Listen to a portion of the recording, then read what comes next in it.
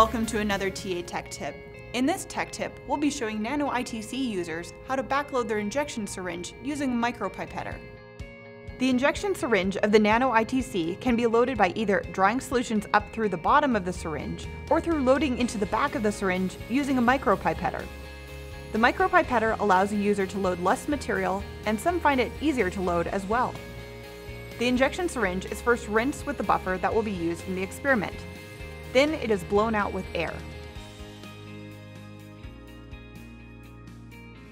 After this, a sufficient volume of titrant is drawn up into the micropipetter.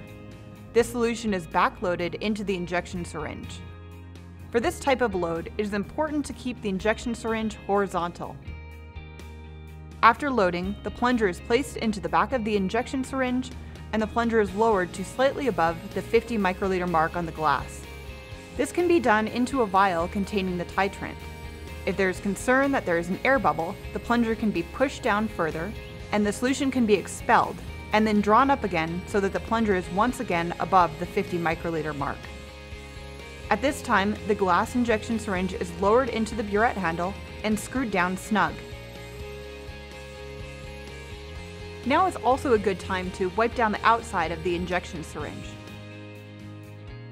The entire burette handle with the titration syringe is placed into the instrument where the titrant has been already loaded into the instrument.